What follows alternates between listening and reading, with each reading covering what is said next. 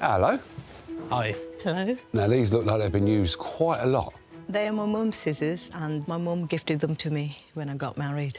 I have a passion for sewing, and the passion just grew by watching my mum. So when I got married, she bought me a sewing machine, and she said, "You have my scissors, take my scissors." Mum's name? Mum's name is Naseeb. Naseeb. And she's no longer with us. She passed away 32 years ago now. And where is she coming from? We came from India, from the Punjab. Right. It was when the UK was inviting workers to come to England, and my dad applied for that. What's the earliest memories you have of the scissors and Mum using them? She used to use them for tailoring our suits, and even my wedding outfits. And then have you used them on any other wedding days?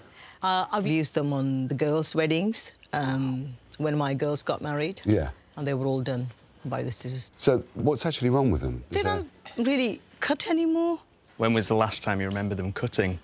Proper cutting and sewing was about maybe 9, 10 years ago. The tension's actually fine on these. OK. The problem's probably sitting under that screw head there. That's probably the first difficulty with them, getting that screw out. There's no head left on it anymore to turn that out. I think there's been multiple attempts to try and undo that. I've seen that, and it's probably Dad. He's a handy person around the house. Right. Fixes a lot of things. Yeah.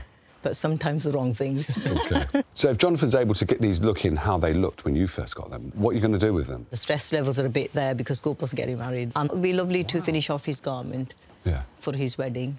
There's a part of the outfit, it's like a scarf that I have to wear that ties to my wife. OK. And what happens is her dad will tie the knot. That's essentially tying the knot? Yeah, OK. essentially ties a knot between us two. And the outfit isn't complete without the scarf. I will definitely be doing the personal touches, using the scissors if I can. And how do you feel about these scissors being used for your very important day? It'll be a privilege. I was only 11 months when she died. I've only got one picture with her. And so for me to have a little bit of her on my wedding day, it means so much. Really privileged, really, more than anything, to have that. But thank you both for bringing these in. Thank you very much. All right? Thank Thanks, you very guys. much. You take care now. Bye. Bye-bye. See ya. Probably guess the answer already, but we need to see if these scissors actually cut in the state that they're in now.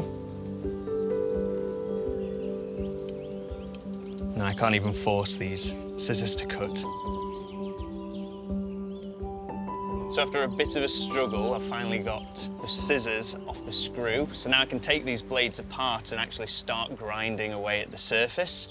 I'm going to start grinding the inside of the bow. It's a bit of an awkward spot to get to, but if I use my hand drill with a sanding drum drill bit, then it shouldn't be much of a problem.